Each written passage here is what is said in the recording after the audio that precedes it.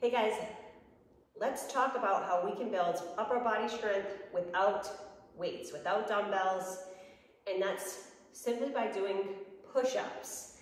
And I know that most people struggle with push-ups. I know I sure did when I first started working out, but if you're serious about building some upper body strength, I would recommend working on your push-ups.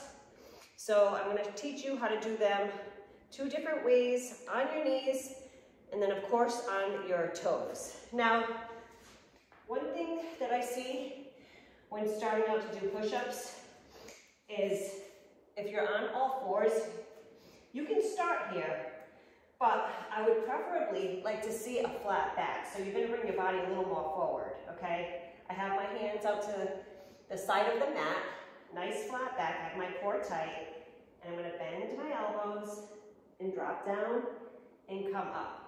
Now, don't put your head down and look back at your feet or your legs. They're not going to go anywhere.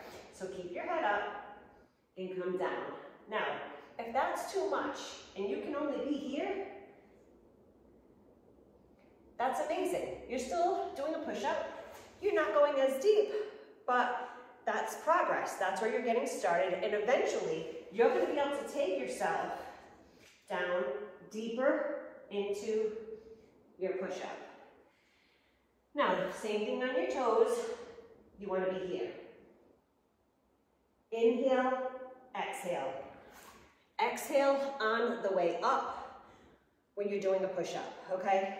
I would recommend that you maybe start with, do 20 push-ups every other day.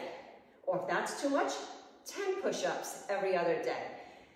I promise you, within a few weeks, you're gonna see a huge difference in the amount of strength that you gain just by doing push-ups. Something as simple as these, you can do these while watching TV, right on your carpet, in your living room. You don't have to be in a gym for them. So yeah, want to build some upper body strength, some muscles, start doing some push-ups.